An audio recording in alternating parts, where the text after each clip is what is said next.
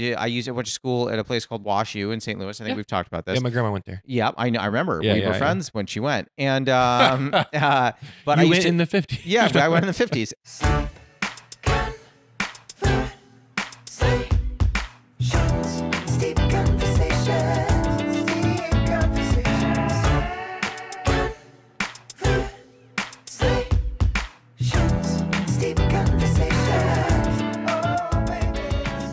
When we would be servers, we would just come back at night and just play Beirut and get drunk on, Coors Light or Natty Light. Because you don't have the mental or physical capacity for anything else when you do that type of job. Absolutely not. When I worked at the ad agency, it was the hoity-toityest job I've ever had in my life. We had rooftop parties. It was sick. But when we did that, it was like, I have so much more energy than when I was a barista. I was like, this is so physically less demanding. I'm allowed to take a walk whenever I want to clear my head. I can't do that on the clock as a barista. Absolutely. That job was stressful in other ways, like getting, reprimanded for incorrect advertising, or it's more stressful from a corporate, like, oh, I can't mess up this budget. But it's so much less stressful in the I can take a walk whenever I want. I can poop whenever I want. And anytime. If you work in an office, if anything, their bathrooms are probably nicer than the home bathrooms. They've got some elements that I like better than the home bathroom, but I love pooping at work. It was the most fun. But I worked at a coffee shop. No, that's a public restroom at that point. You can't poop at work. But I want to talk about the tea that we're drinking today. The tea that we're drinking today is one of my favorite teas. It is called Nearly Nirvana. It is a bird and blend white tea. Love that you said you liked green and white tea, because a lot of people come on here and they just go, oh, I don't know. But you were like, green and white is what you like. Yeah, I like the lighter end of the oxidation spectrum, Josh. Thank you. Oh, hey, big dog. Yeah. Are you a big tea drinker? I've worked at enough coffee shops that I've been trained on tea enough times that enough has stuck. Oh, and I enjoy it enough. If I'm making tea at home, that usually means I've had too much coffee and I know I shouldn't drink more coffee, but I'll drink tea and then I'll go to green tea because it's less caffeine. Yeah. And it's also a little bit healthier in general. And sometimes you just want something warm. Well, and I love that, we're drinking a white tea that I love because it also has a little bit of orange blossom in it. It's really quite nice. Yeah, it's very nice. And it's not as high on the caffeine spectrum. Right.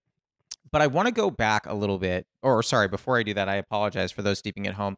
3 minutes at about 180 is what you want to steep this at. But I want to go back to, you had mentioned when you used to work in corporate was a phrase that you used when you used to work in corporate. And you and I, full transparency for the listeners, you and I, every now and again go grab coffee, which I love. Oh, okay. I was wondering what full transparency was going to lead to. Well, in that sentence. I never want we sometimes hang out. Well, yeah. Well, because sometimes I think our listeners are like, does he know this person? And I'm like, yes, Jared is a buddy of mine. Yeah. But what you revealed to me once when we were, how great would it be if I just share a big secret? What you revealed to me once is that you used to work in corporate. Yeah. And your goal was to get yourself to a point where you could leave and really make comedy. Yeah.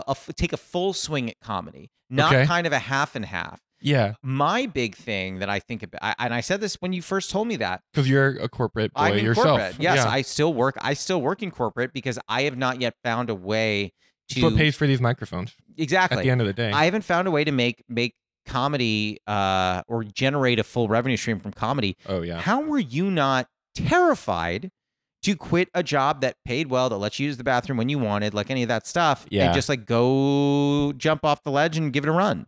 It's different answers from when that happened in 2019 to now, because I'm not, a full-time comedian in a true sense, right? I pursue it as much as I can, but I'm not making rent off of comedy. But at the same time, in 2019, I lived in a very cheap living situation, so it was a lot easier to make that jump. Sure. I lived at that point in a house with 10 guys and 5 bedrooms. I don't know if we've ever talked about that in our friendship, but I don't think we did. Yeah, I had 5 bedrooms. It actually was technically a 4-bedroom house, but we turned the kitchen into a bedroom, the one of the living rooms into a bedroom. And then what's funny is, you might be doing the math, that's 6 bedrooms now, Jared. Yes, but we kept one as a guest bedroom. So I'd rather have a kitchen than a guest bedroom. I guess, sorry, not a kitchen, like a dining room. Yeah, not a kitchen. My bad. A dining room. So like where you would put a dining room table and a sliding door, not a normal door. Sure. And that's how you knew it was probably the dining room. I grew up with a pocket door on my bedroom as a kid. Yeah. Oh, in your bedroom? Yeah, not great. Oh, okay. Not great. Yeah, so I was in that living situation that kept rent very cheap. Before I was a corporate boyo, worked at a coffee shop, and so I ended up going back to the coffee shop. Are you? Well, I took a bit of a break because I did save up money, wanting to take as full of a swing as I could. Went back to the coffee shop literally February of 2020, Oy, oy. and then everything, and then I was on unemployment benefits for a few months, and I was like, this is better. Yeah. Do you? But are you in any comedy or part-time job now, or you were doing comedy at a full clip? No, well, yes and no. In those last 3 years, I have had other part-time jobs. I Yeah. have had other, at times, like full-time, I would say more like gigs. And Sure. so right now I'm in a position of doing some freelance production work as well as Amazing. trying to pursue comedy as well as looking for probably another part-time job, but I am trying to avoid food industry if I can right now. What the thing that I really admire in you is that you have a very humble fearlessness about you, because I I do am not not feel that way, and I'm very thankful that you said that. I am not shy about the fact that I am risk averse and I have a lot of Mhm. self-doubt. Okay. So people who listen to this podcast know that. I don't shy away from that. I want to pursue comedy full time. People who listen know that. And I also let my listeners know very candidly, I am scared to leave my job. I don't see what the revenue stream can be yet. I dream Yeah. of it, but I don't see it yet. And until I see it, I'm very scared to take that leap. And I remember after you and I had coffee and I left, Because we're friends, everybody. yeah. I just want to be fully transparent. Like I'm looking at the barrel. Like we are friends. Um, After we had coffee, I walked away feeling very empowered is the wrong word. Feeling very aware that it's possible to take that risk, and Huh. it's Yeah, not the end of the world. it is. Like you took that risk, and it wasn't like all of a sudden, like the dream police come and they go, "Sorry, we're got to take you away." Right. Sorry, slam the door in your face. Yeah. Yeah. That didn't happen. And I remember walking away, and I actually went on a long walk after we had coffee the last time. That's really fun. I didn't know that. Yeah, well, that 'cause I was that gives me a little giggles. I like that. Because I thought a lot about it. I was like, you know what? Like Jared is someone who is under no delusion that this is easy, Mm-mm. but said to himself, "Let me take try. a swing at this."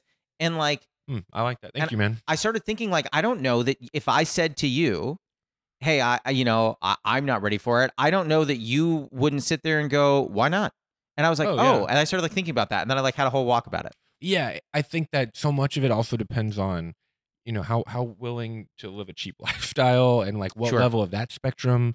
I also know that a big part of my decision in that season of my life at the end of 2019 when I quit that corporate job was that I had moved to LA from Indiana. And Mm. I knew nobody out here, right? And comedy was always the goal. Yeah. So there became a feeling of this job was very much taking me away from the ability to even do the non-paying comedy gigs that I moved here for. Right. You know what I mean? Do those free shows that you pretty Yeah. much pay for in gas money. Right. I couldn't even do the bar shows because I was working too much. Yep. Sometimes, not every week, but a lot of weeks.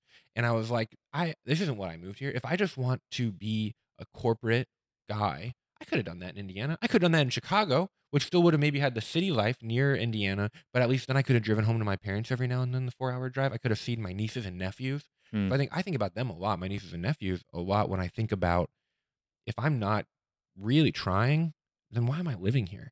Mm. And I don't mean that to sound all Tony Robbins because I feel like it can at sometimes when you get into like what motivates you, and not that Tony Robbins is terrible, but like if I'm not going after it, not that we don't take breaks, not that we don't rest, not that I don't go on vacation with my wife every now and then, but it's like if I'm not really trying at this thing I moved out here for, I could have done that in Indiana where it was cheaper to live, where I was around my family, where I get to spend time with my nieces and nephews.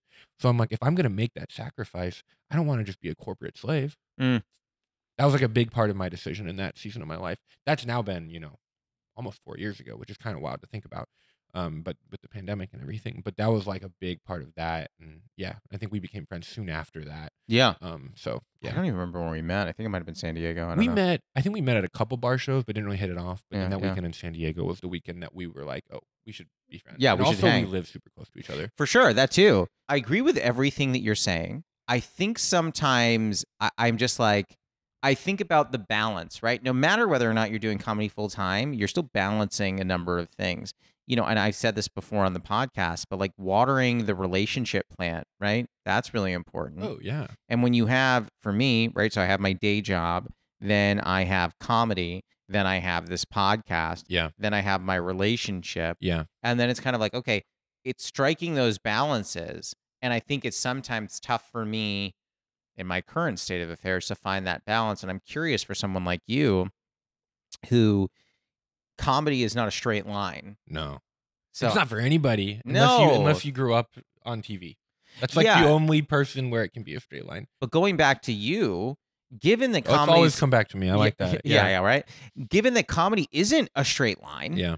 how hard is that then to be like, okay, well, I gave up my permanent, my cushy day job. I'm trying to pursue a line that is not straight. So any given day, and I don't want to speak for you, but I feel this way. Any given day, I go, oh, did I do enough today? Could Oh, I have done more? I'm anxious about. If you ask my wife, that is almost always like part of our evening conversation. Is me having those thoughts, 100%. But then how do you balance all of that with the fact that like, okay, well, I also have a wife who I want to be able to, we have even if it's just you and your wife, that It's a still family. constitutes a family. Yeah. So you want to support the family and do all that, plan for a future, even if you're not having kids, plan for a future. Maybe you want to buy a house, maybe you want to do this, maybe you want to do that. How do you balance all that and not just go to bed at night being like, I am freaking out? Yeah, I am nervous. I think there's a lot of answers to that. I do get very, very nervous about that. I'm Mm. scared most days about that. Mm. I often am nervous I don't make enough money. My wife is incredibly supportive of my comedy journey. She has a full-time job. Yeah. So on the weeks where I'm not making much or a freelance gig doesn't come in, it's not the end of the world because she still has steady income. Yep. That is like a wonderful privilege. But at the end of the day, yeah, I am very nervous about that a lot. I think if she were to lose her job, it would be a totally different scenario. I would be, I don't know if I'd be back in the corporate world, but I'd be back into like, okay, I need full-time work as soon as possible. It's Yep. going to be 40 hours a week and have health insurance, right? And it's nice that I don't necessarily have to have that version of stability right now. But it's also interesting is before we got married and when I was living in that house with 10 guys, and like when it was like way back in the day and when it was like this scrappy scenario, I was paying all my bills as a part-time barista because I was sharing a house with 10 people. I can't even, what was that rent, like a stick of gum and a high five? That rent had to be low. It was $550. That's insane. And that includes utilities. That's insane. And we had a washer dryer, Josh. In Los Angeles? It was a house. I mean, so yeah. Unbelievable. Yeah, it was in Culver. Unbelievable. Yeah, a good the neighborhood. neighbors hated us, man. It still exists, and there's still 10 people that live there. It's existed for like 7-8 years, and it kind of rotates who lives there. Is it a comedian vibe?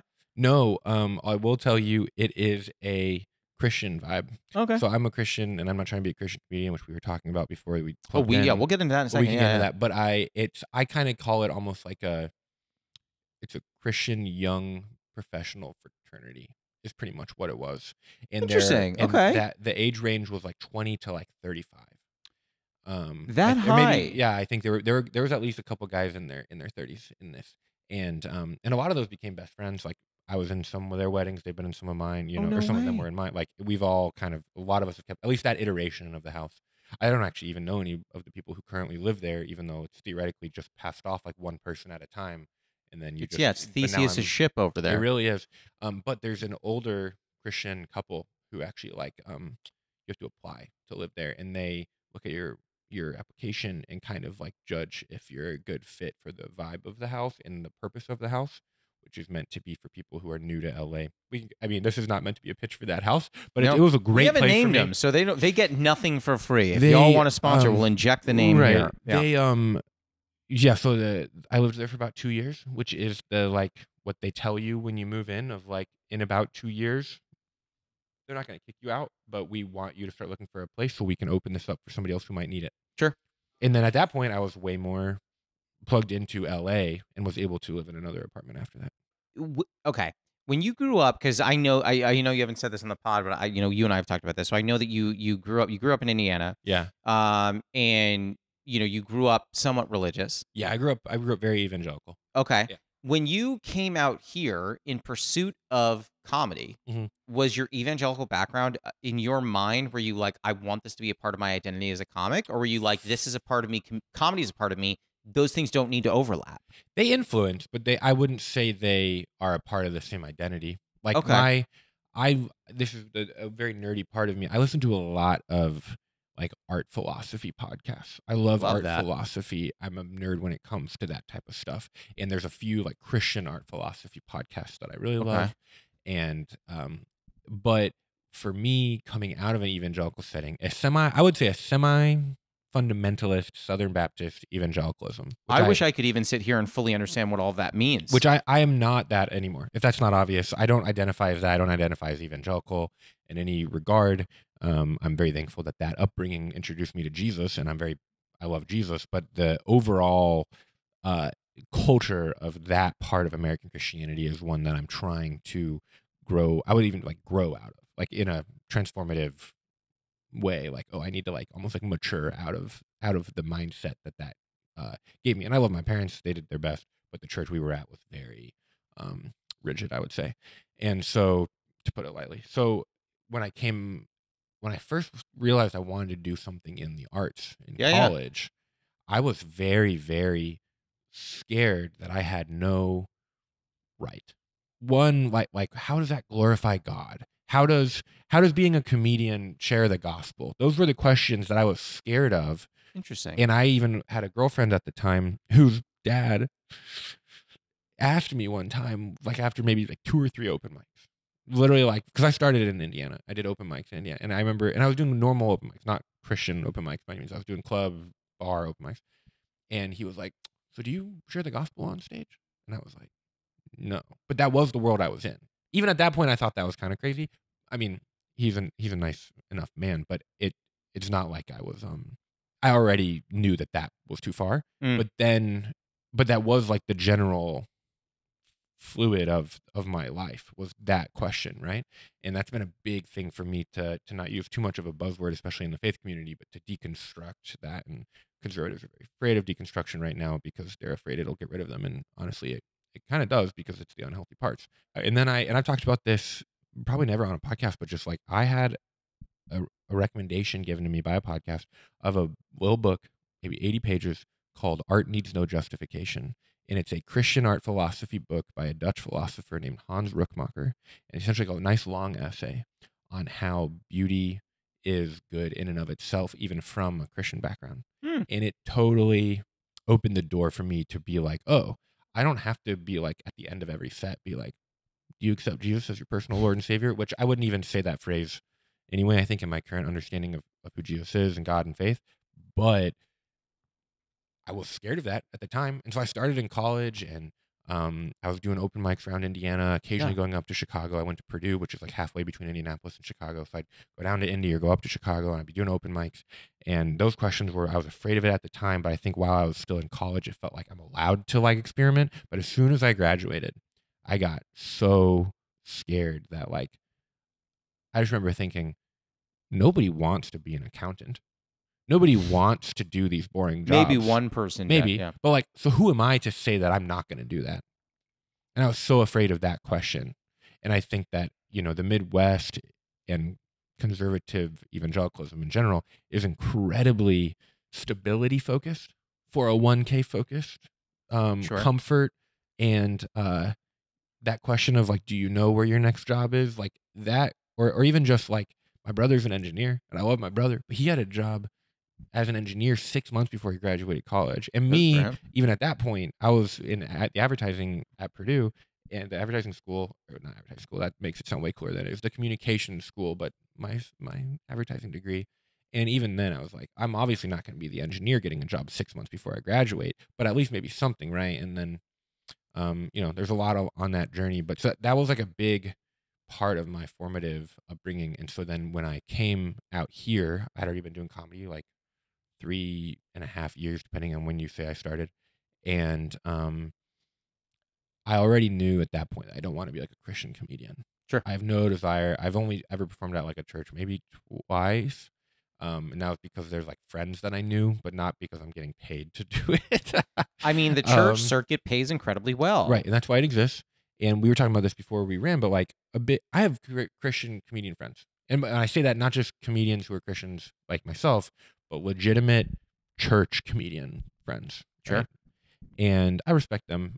I think that if I were to go to a church that paid multiple thousands for a comedian and I'm giving to that church, I'd be so pissed.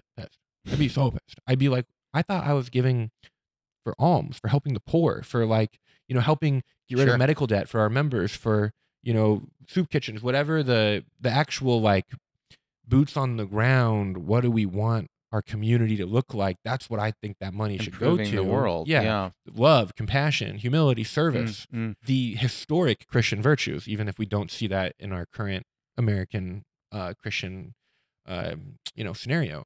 And I'm like, what? So I've always been of the mind, if I would hate to go to a church that pays a comedian or anybody that much money, I'm like, I should just probably not solicit myself that way either, even though I'm mostly clean. I have a few jokes that I know would not work at a church. I say the word testicle a couple times. I'll do the minor, I wasn't going to say anything, but I'm very familiar. you're very offended with my testicle jokes. I've always have been. Yeah. And I don't look down on anybody who's not clean by any means.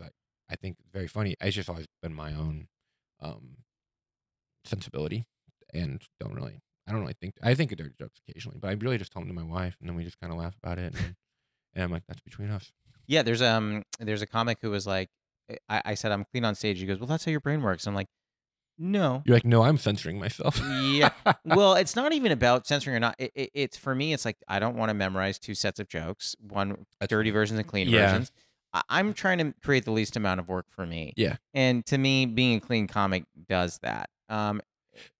Yeah, that's true. I could come up with dirty jokes all day long. Right. I want to go back to something you said earlier because I think it's interesting. When he was like, your ex's father was saying in a manner of speaking, and tell me if this is an unfair characterization, but was saying in a manner of speaking, how does being a comedian further, the word of God? Right. But my question back to that is, how does being an accountant do that? That is the correct question back to that. Yeah, absolutely. It's not fair, I think, to are put. you like, I'll do your numbers if you know about Jesus? Like, that's not how that works. It's not fair to put more of a burden on a comedian. Like, just because your job involves a little more leeway to talk about what you want to talk about doesn't necessarily. I think it's just more people. Or like, okay, you're talking to, a lot of people, depending on your success, you're talking to, a lot of people. So don't you want to tell them the best news you've ever heard or whatever, right? And I'm like, I just don't think, I mean, my faith journey could take many more podcasts, but like, I just don't see faith in that lens at all anymore. Yeah. So it's like, I think we're called to love, but not, I think we're called to love in a way that if somebody wants to join, we are overjoyed by that. But it's not a love so we can proselytize. That's not love. Yeah. I know when we've talked about this a couple of times that we both love Kurt Vonnegut. Yeah, and one of my he's very atheist and very anti-Christian. I think one could be atheist and not anti-Christian. But he has some he's probably anti-Christian in the way that I know some conservatives these days who accuse me of being anti-Christian, which is willingness to critique the American church, which in their mind is so. I think you need to be willing to critique everything. Agreed. But what I was going to say is he has a quote that I absolutely love, which is a purpose of human life, no matter who is controlling it, is to love whoever is around to be loved. Yeah. And I on my first date with Jazz, who on my first date with her, religion came up, and I said, that's my religion. That's about as close to the encapsulation of my religion as possible. True humanism. Just loving people. Yeah. And I think that sometimes, and this is not a comment on religion, but actually a comment on older generations. Sure. Because I more dogmatic, more rigid, more gatekeeping. Yeah, like your ex's father, I would imagine, was probably a boomer, and this is not a judgment on boomers. Yeah, no, he's firmly. But I do think that people in that generation look at our generation, whether it's millennial or Gen Z or whoever, looks at these generations and is essentially like, okay, well, why are you doing this? Or like, to what end is that? And there's just, I feel like there's a lot of pressure put on people, whether you're doing comedy or anything that is non-traditional. Yeah. And it's kind of That's very true. If you're not going to fit the mold, because culturally, they haven't parsed out that they're also in a cultural understanding of what the norm is. Correct. And so they just associate that with their belief system. And they just say, well, the norm is therefore Christianity. It's like, no, that doesn't make any sense. No, or Christianity is therefore the norm. I mean, either way, really. I was 15 years old, and I remember I told my dad I wanted to be a rock star. As every 15-year-old, I think, probably has had that conversation. But maybe a little bit. I was a long-standing musician at the time, and I told him, I was like, I want to be a rock star. My dad was like, well, I think you need to have a plan B.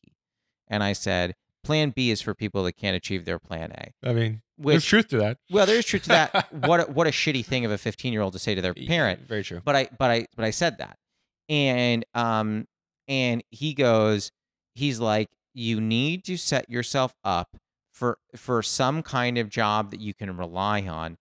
And I said, and I will tell you, this is one of my biggest regrets. And I told my father this before he passed. Oh. I said to him, I don't need a plan B. I'll be more successful than you ever were. Okay. Are you? No. Oh, bummer. Absolutely not. But I said that to him, and I remember years later, I'm telling you, I was 15. I think when I was 24, maybe, we were sitting down, hanging out. It was just the two of us. And I said, I know that this is weird, but yeah, I've always regretted. And I told him that story. Mm. My dad was like, are you kidding? I was He's like, I never remembered that. no, he remembered. Oh. He goes, you've been holding on to that? And I said, yeah, it really bothered me. He's like, you said much worse things. Yeah. Yeah. He goes, as a parent, He's like, that's badass. I want you to be more successful than me. That's good. If I'm doing my job, you will be better than me, smarter than me, more successful than me. Yeah. I want all those things for you. I didn't sit there going, what an asshole. I sat there going, I sure hope that he does. Yeah, that's beautiful. That's a good dad. And I was like, wow, okay. Yeah. And so sometimes, when you hear these stories of people, whether it's a parent, a family friend, a girlfriend's father, whoever, putting these expectations on people, I'm always kind of like, why can't we put a positive spin on that expectation and say, hey, you want to do this? I hope you crush it. Yeah. And I hope that you get out there, and I hope that you achieve your goals and you end up happier than I did, because it means that as a generation, we did something right, that the generation after us lived happier and did better. Sure.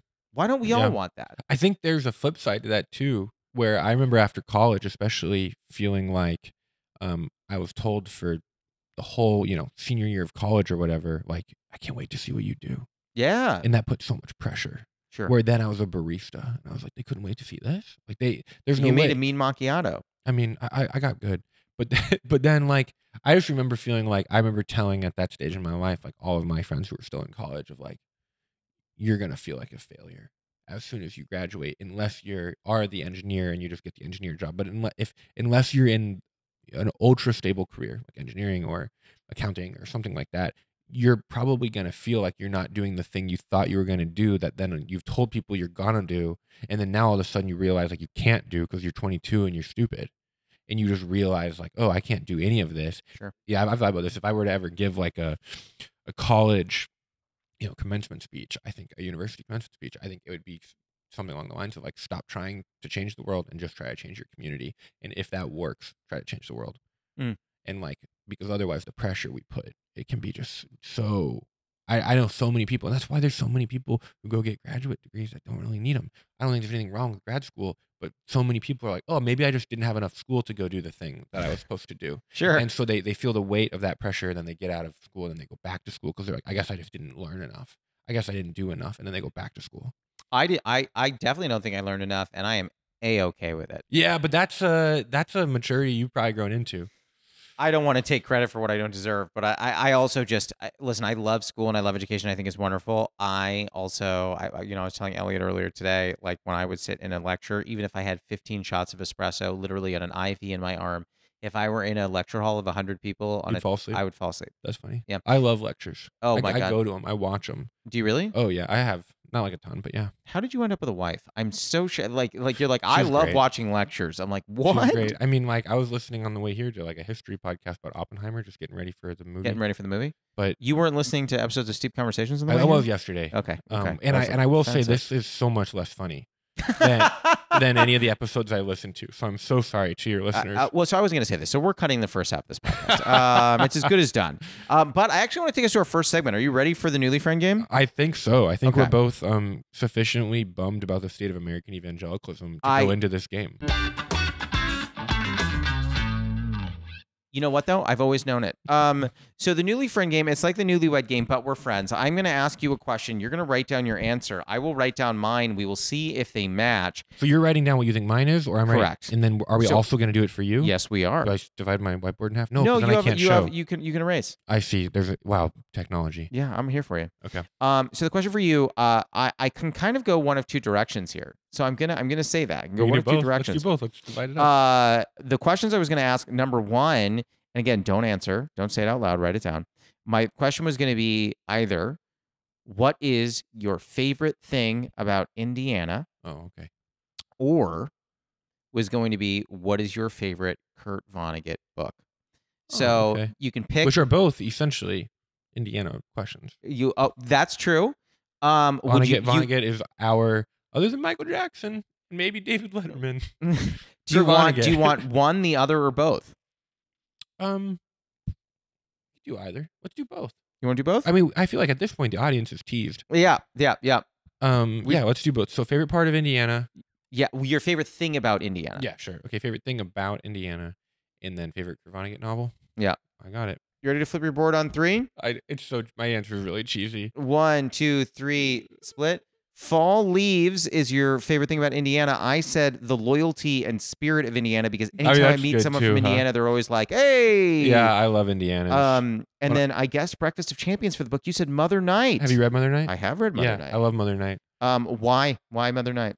Well, it was one of the first ones I read. Okay. I think it's one of his first novels, actually. I think it's on the early. I think it's on the earlier side. Yeah. Because it does feel more. It has enough of the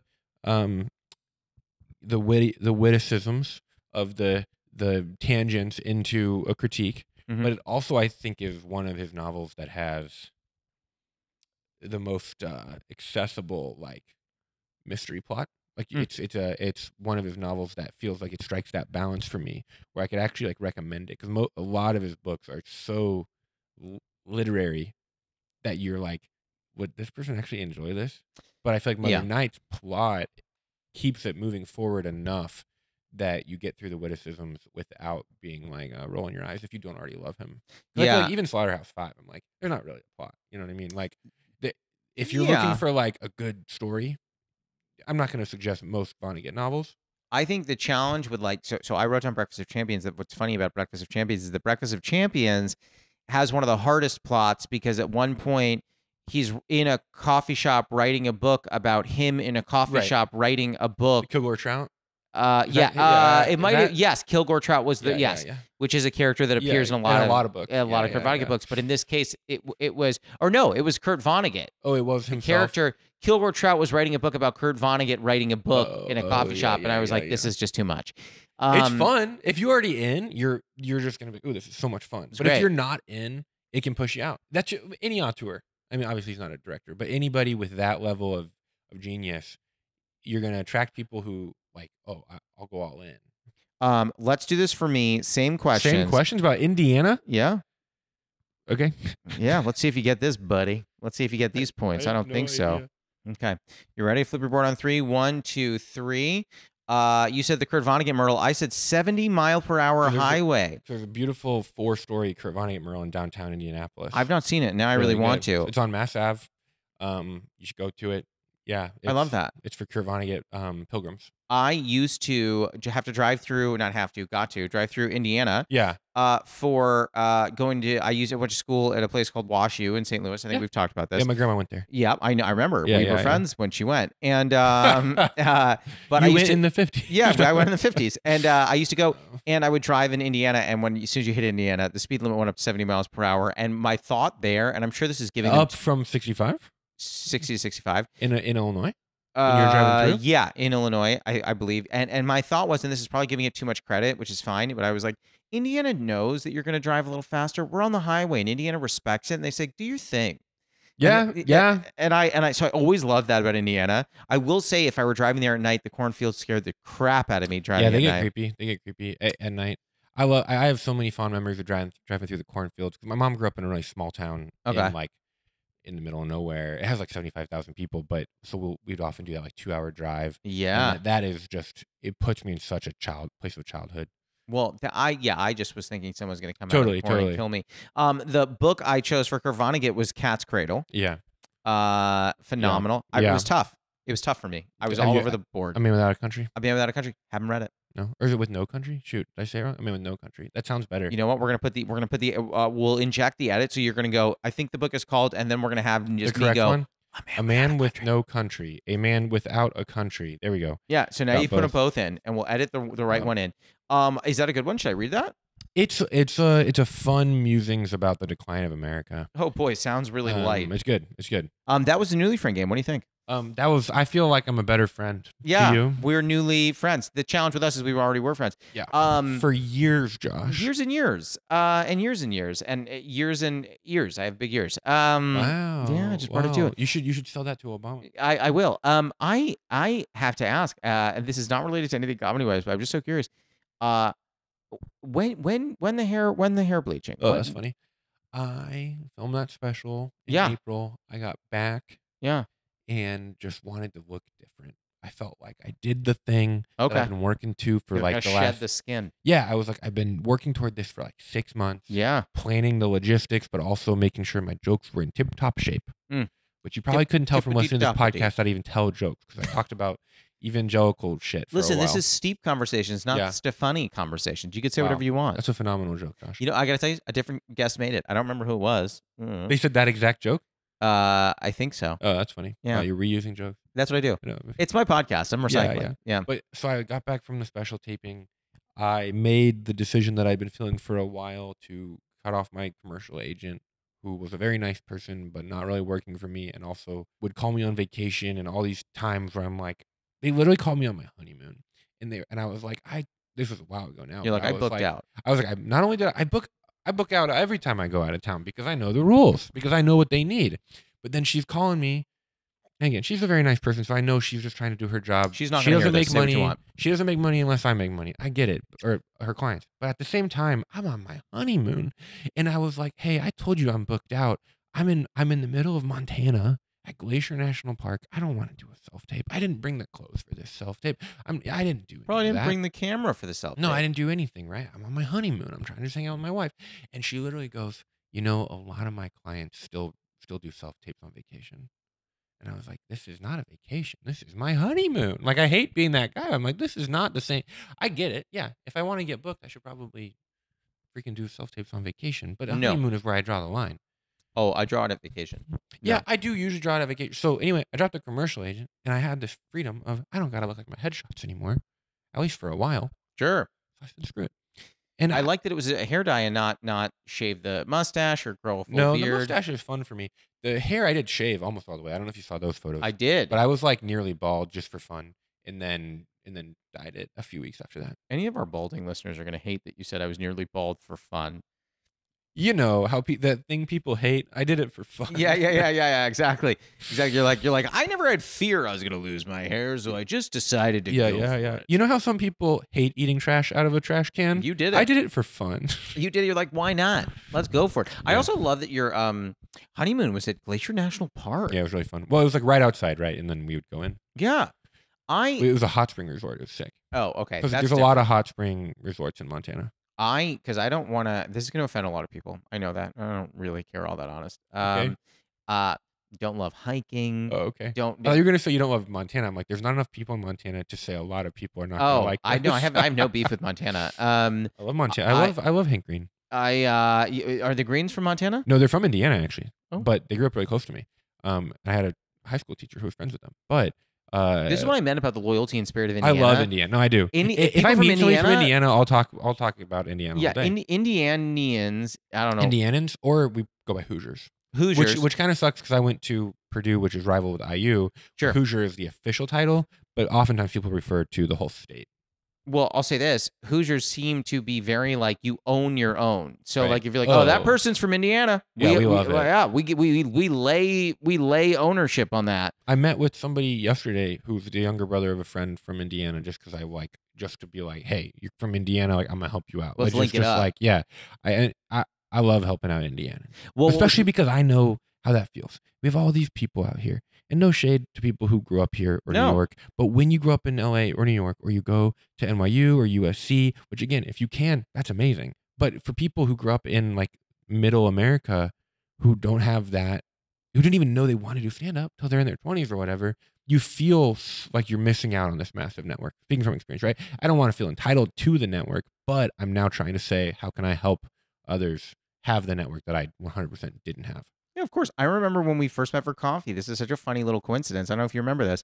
I was We were wearing. talking about that conversation so much. I know. I love it. No, I I mean, love we've it. met a few different times, No, but I the know, I know. first But the time we first time ever. was very memorable for both of us. Yeah, yeah. Apparently, well, but I was just saying, I was wearing a Vardigan sweatshirt, Which is from Indiana. Which major shout out to. I will happily give them a free Yeah, shout no, out. I they're- love you, Vardigan. Yeah, Jared, who runs Vardigan, is also named Jared, but he is a legitimate, like, I've known him for a while. His number's in my phone. Yeah. This is such a stupid question about your special, but I always wonder this. Did you think a lot about like what you wanted to wear? Were you like, I Oh, really yeah. want to like what looks good on my frame, what looks good in camera, what do I feel confident telling jokes in? Do you think about that? Mostly in terms of talking it through with my wife. Absolutely. Well, I have your a few- partner always knows better than Right. you. I have Yeah. a few performance shirts that I wear when I'm like, I should probably wear more than a sweatshirt to this. And so I was just kind of thinking about like the 3 or 4 things that fit that in my mind. And I picked the shirt that's in it that I just showed you from. I mean, I loved it. It's a nice green corduroy shirt. Which is great. Yeah. I often will do more of a new because I like wearing fun sneakers, as you may recall. Yeah. But I will often wear like more of a neutral on top, so like maybe like a So dark people gray think sweater, a about your light gray shoes. sweater. Say again? So people think about your shoes. So there's not a clash. Oh, okay. If I'm wearing really loud shoes, Yeah, my yeah. feeling has always been you can only be loud on one half. So if I've got a really busy That's top, a fun, just like overall premise to apply to other areas of life. sure. Yeah, but I really believe that if I have like a really like exciting like sweater, really busy sweater, I'll wear much quieter sneakers. If I'm wearing a plain, like a black sweater, I'll wear much louder sneakers. It's fun. One thing that makes my feet always loud is I wear size 15 shoes. And every now and then Unbelievable. I go on stage and I legitimately see people pointing at my feet going, those are big feet. And it kind of sucks because it really takes them out of the show. I mean, it also probably sucks because half the sneakers you want to buy, they don't make in your size. Oh, most do not. Yeah, I found a few brands that I just buy from all the time now. The shoes that make my feet look huge are Converse, right? Because Converse are already just such a narrow shoe. But it's also so long. It looks like a clown shoe. So yeah, when I wear them, it legit looks like clown shoes. I used to work with youth in Culver City, like nonprofit, and every now and then the high schoolers would just be like, "Your feet are huge," and then I think they're making a joke, but they're truly just observing. Yeah, no. I do think it's funny that you're just like, I worked with youths. How old does it make us sound when you're like, I worked with youths? I know. I'm still in my 20s, and I'm like, I worked with youths. I work with the youths. One more just special question. We don't have to talk about this forever, but I am just curious on the special.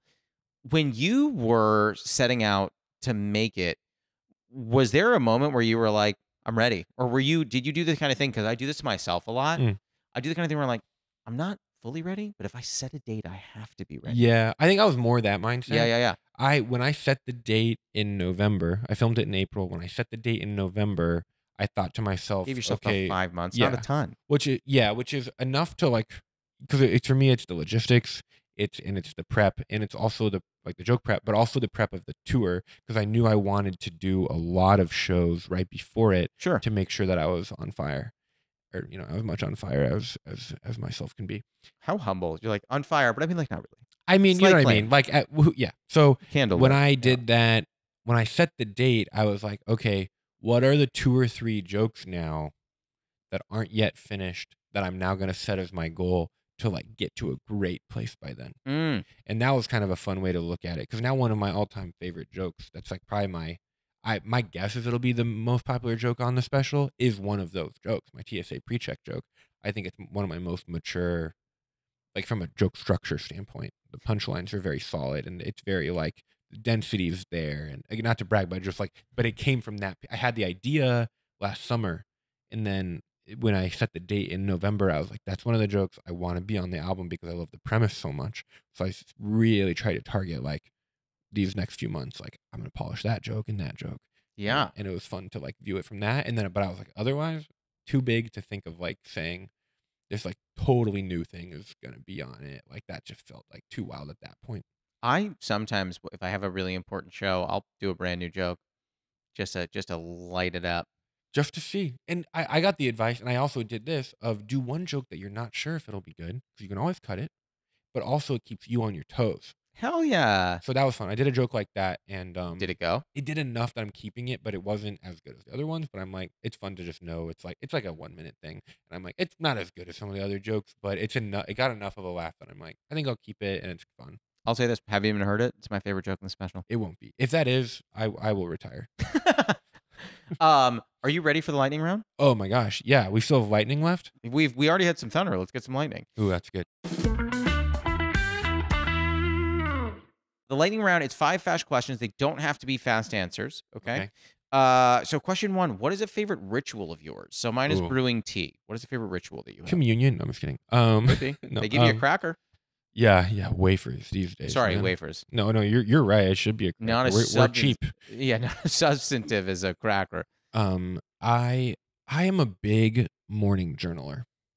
So Really? I Like do morning pages? Yeah, I didn't get it from that or from Artist Way, but which is where most people I think Yep. get Yep, morning that's pages what I from. was referencing. Yep. But yeah, I've been doing it for a while, and I just wake up with so much anxiety, existential angst. Is this worth it? Am I good enough?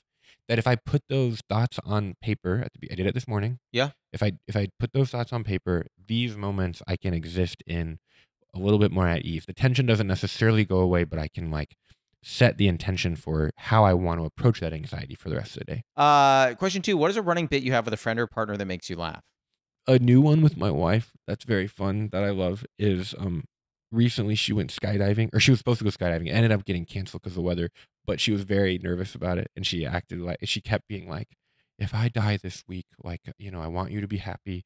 And at one point she was like, I'll get married, but like wait a few years, and then I was just like, man, you'd love her. And I like, as if I heard he was like about to get married, and it's just so every time now we're like scared of something, we're just like, you'd love her. Yeah. You'd love her. Like, you'd love my next wife. Question 3, what is an impression of one or both of your parents? And the worse the impression, the better. We don't want a good one here. We want a bad one. Man, that's tough actually. Very. Because my parents are very like good, but Indianan like stock, Sure. in a lot of ways.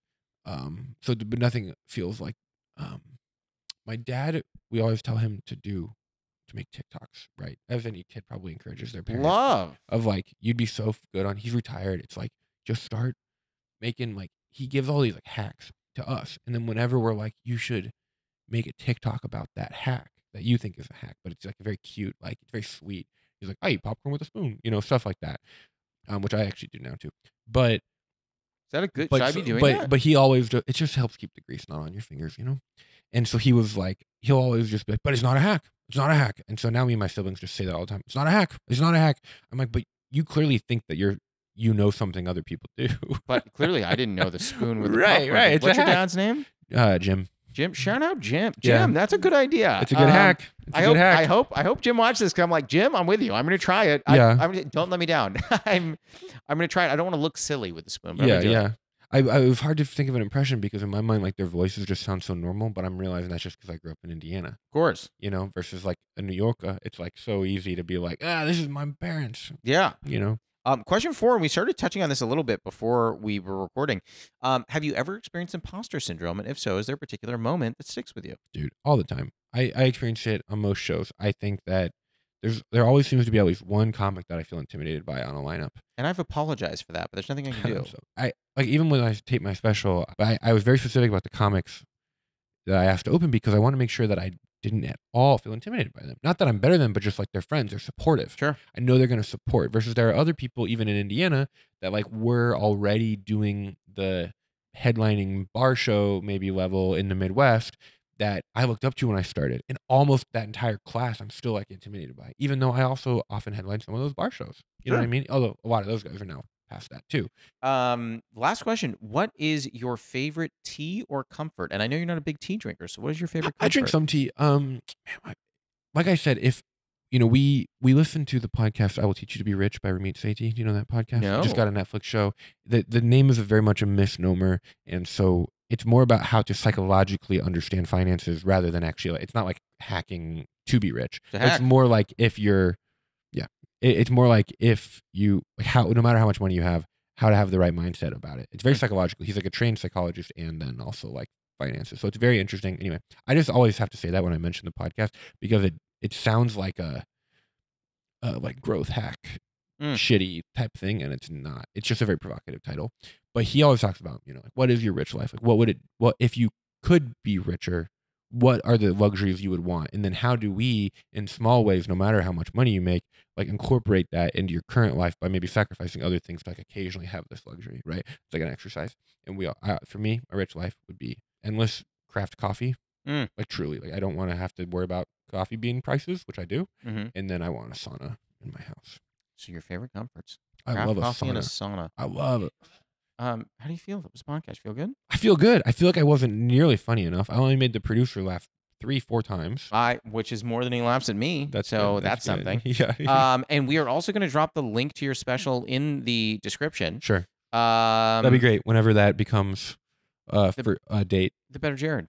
Thank you. I'm The Better Jared. Get ready for it. The Better Jared. The Better Jared dropping fall of 2023. I hope it does well. If not, we keep going because it doesn't really matter. If not, and we get another job. Yeah. I was gonna say, if not, you and I will become baristas together. Yeah, we could. Yeah. Thank you for coming, buddy. Thank you. Thanks for having me. That was Jared Kassebaum. You can catch his special, The Better Jared, on YouTube starting October 4th. You can also catch him at Cast the Bomb on Instagram, TikTok, Twitter, YouTube, and Facebook. Steep Conversations is produced and edited by Elliot GB. Our associate editor is Martin Alvarez. Our theme song and additional music are by Oliver Hymack. Our cover art was done by Neil Fraser with photography by Matt Mazisco.